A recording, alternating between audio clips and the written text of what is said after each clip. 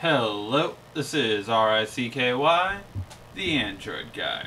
Hey guys, today I'm going to be going over the Galaxy Tab S Handcom Office. Now Handcom Office is really almost identical to Microsoft Office. You have Word, Excel, and Show, which of course would be Word, Excel, and PowerPoint. Now it really is remarkable just how alike these two versions of a word processor really are. If you are wondering what keyboard I'm using, it is the Logitech Keyboard for the Galaxy Tab S. And as you can see right here, Handcom is really essentially identical to Microsoft Office.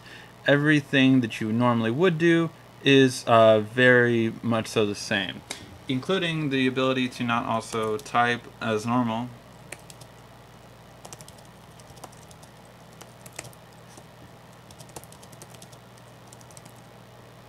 So you can type as normal, of course. You can also highlight with the control function just like you can on a computer. So you can control A, control C, and of course control V. So very simple and easy to do. But it doesn't stop there. You can do watermarks for professional labeling.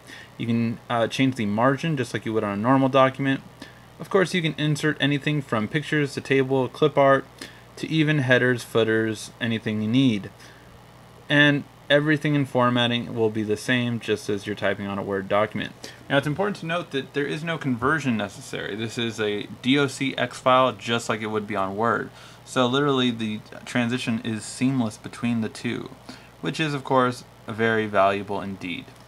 Now you have the same kind of ability when you are using Handcom Excel or PowerPoint. So when you use HCell, you can see again we have pretty much everything you need, but when it comes to Excel you want to make sure it has all the formulas, and it does. You really have pretty much every formula you can think of when using this device, and it really stands out because you do.